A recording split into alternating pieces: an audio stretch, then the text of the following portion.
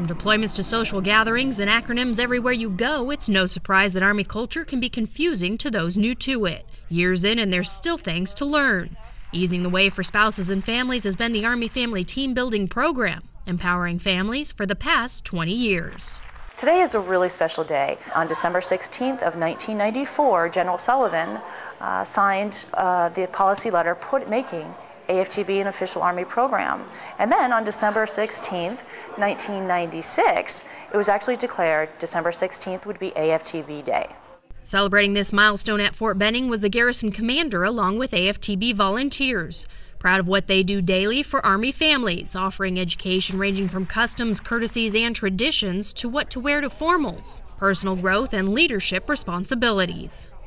Army Family Team Building isn't just for the new spouses. It can be everybody from someone who has never gone through the classes.